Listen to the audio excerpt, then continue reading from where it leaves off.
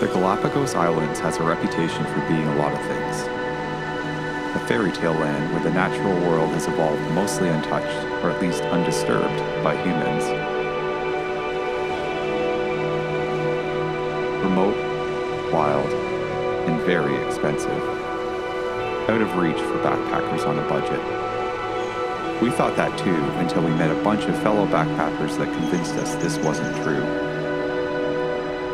Midway through our South America journeys in 2018, with protests building in eastern Bolivia, we decided to change our itinerary and head to Ecuador early. This gave us an extra week in the country, so we decided to look seriously into what we needed to do to get to the Galapagos. Not much really, it was actually pretty easy.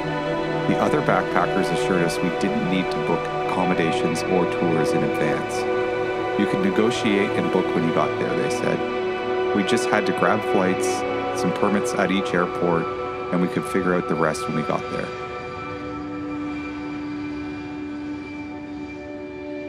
The main hub on the island of Santa Cruz is Puerto Ayora. Getting there was a bit stressful though. You need to take a ferry followed by an hour-long bus, but there's a lot of pressure to cab into town because the buses are so erratic and only leave when they're full.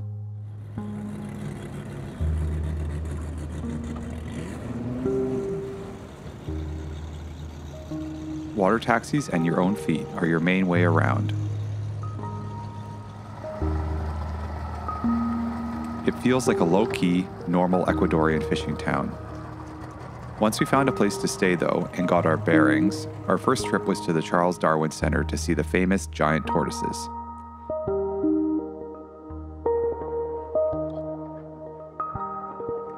It wasn't a very action-packed visit, although some were more lively than others.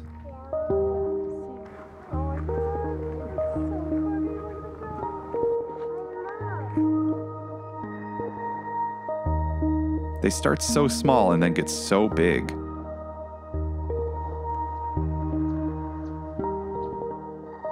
The tortoises don't really want anything to do with anyone, which is definitely for the best. There are some cool paths to walk around. The cacti surrounding you are so unique, prickly, hairy, and contorted. The next afternoon, we made our way out to Tortuga Bay, a popular wildlife spot and one of the most idyllic beaches we've ever seen.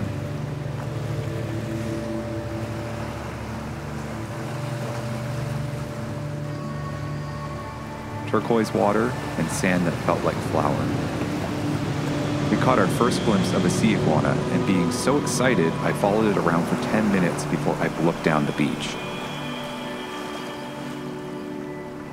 They were everywhere. It was so cool. We felt like we had gone back to some prehistoric time.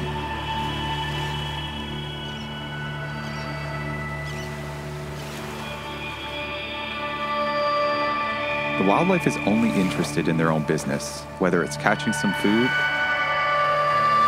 or sunbathing.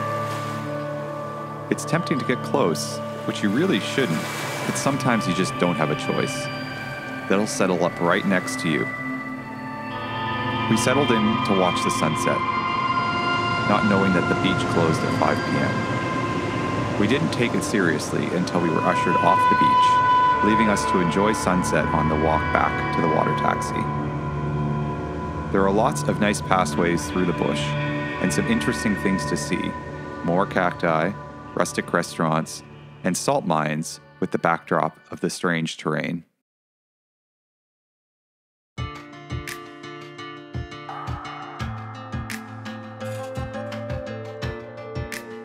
Day 3 and our first day tour out to Pinzon Island, a giant mass of volcanic rock. The landscape feels lifeless, until suddenly it isn't. Fins started popping out of the water, and we were surrounded by a school of acrobatic dolphins putting on a show.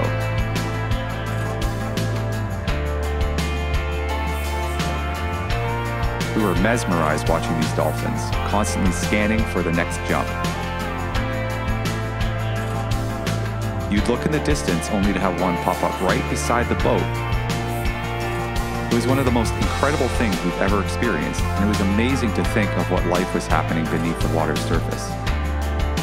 It was pretty incredible above it. The next part of our tour took us to a few different lagoons for snorkeling. We saw blue-footed boobies,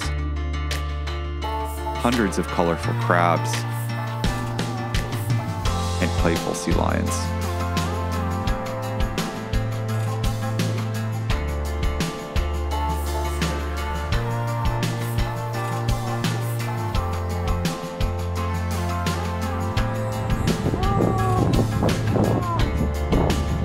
This was an amazing day.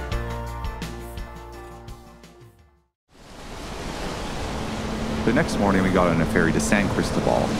By ferry, what we really mean is a 30-foot boat that you take across the open ocean.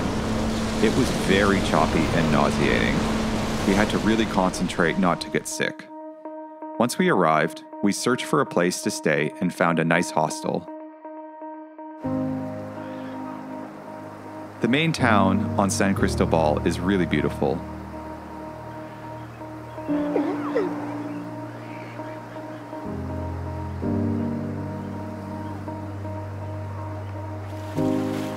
One of the lasting memories of the Galapagos was seeing equal numbers of sea lions and people sharing the beach and the water, all doing the same thing.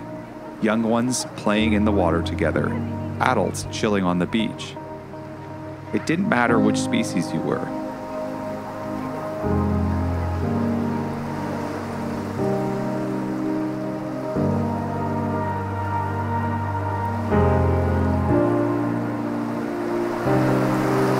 Most of the landscapes around the Galapagos aren't that lush, but the areas you can walk around to the south end of San Cristobal are beautiful tropical oases with great beaches.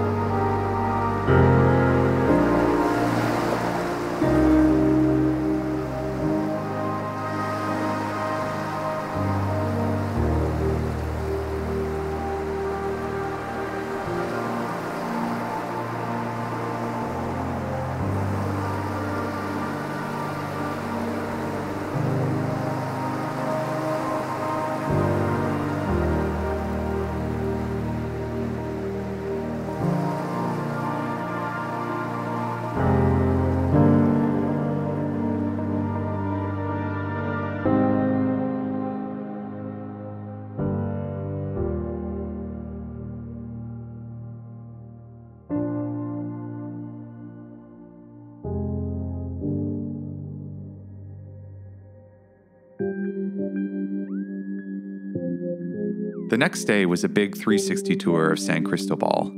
There are lots of different tour companies offering this, so we shopped around on the main street until we found something that felt right. We started around the prime snorkel spot of Kicker Rock. These massive rock formations were incredible, rising hundreds of meters out of the deep ocean.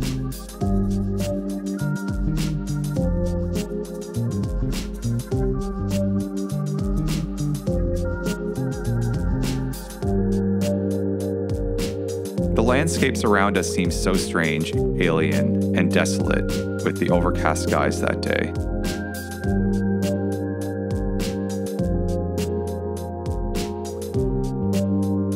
The snorkeling was again the big highlight.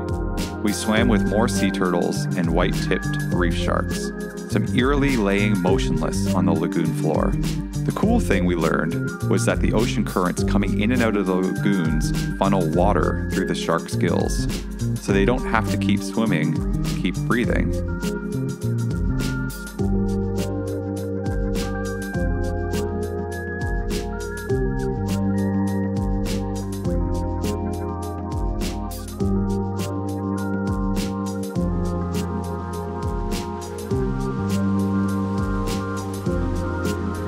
The oceans would get quite rough in the afternoons.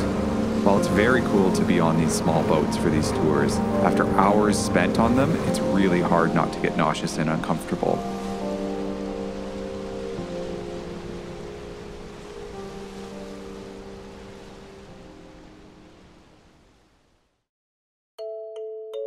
Our last morning on San Cristobal was spent hanging out on the beaches with the sea lions one last time.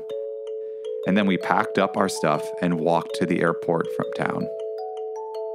Most of the legends about the cost of traveling to the Galapagos come from these fly-in, fly-out cruise tours. But we found that if you're already in Ecuador and you can afford the flights, staying on the islands and doing day tours is a great way to see the Galapagos on a budget. No wonder these islands inspired Darwin to write The Origin of Species. Much of what lives here doesn't exist anywhere else in the world. Evolution is so obvious here. Black volcanic rocks sprouts green. Prehistoric creatures still walk the earth. The ocean's teeming with life. Your place in Earth's grand timeline, so minute.